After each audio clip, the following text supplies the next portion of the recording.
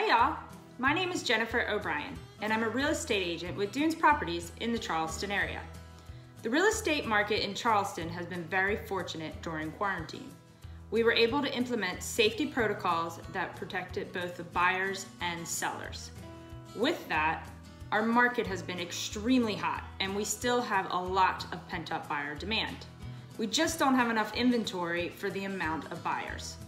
If you've ever considered selling your home, this may be the right time. Inventory is down 24%, but the median sales price is up 7%.